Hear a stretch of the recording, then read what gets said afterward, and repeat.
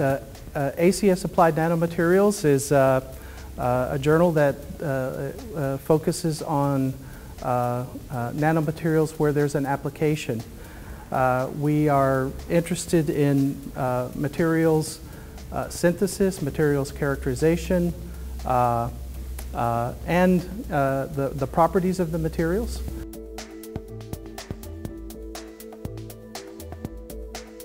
A lot of people say nano stops at 100 nanometers. We take sort of the rounding approach. If a material is 500 nanometers and below, we consider that nano.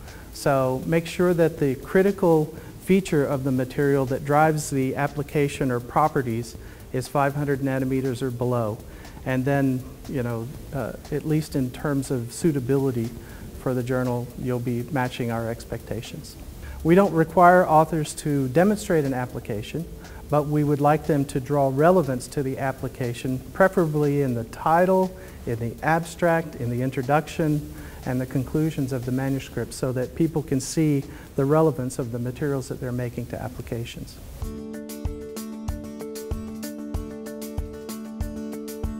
George is one of the best scientific writers, if not the best scientific writer in the field.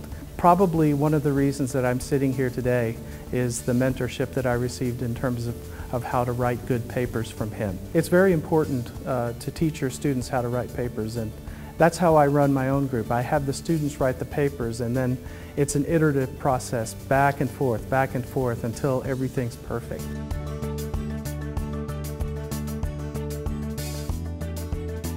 The best thing is to collaborate outside your own field, because that gives you an opportunity to learn something new.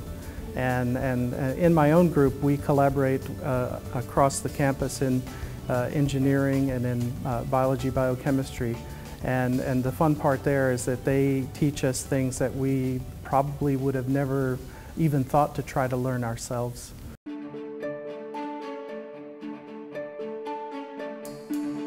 The best thing is to approach the potential collaborator in person. If you can meet them in person and talk with them about it, you stand a much better chance of getting that move forward. And I realize in some cases you may not be on the same campus when you're wanting to collaborate with someone. But don't be afraid to go out and ask. Many people are quite happy to entertain new opportunities for collaborations.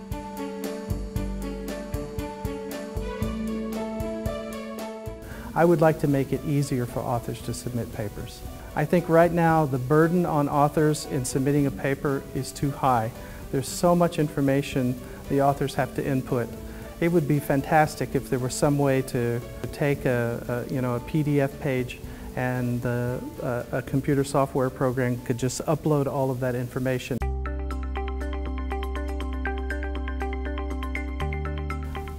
I think young chemists, the most important thing is to identify the area within chemistry or within science in general that interests you. You know, the most important thing in life is to be happy, and working on areas of research that interest you and make you want to come to work. That's I think one of the best ways to be happy.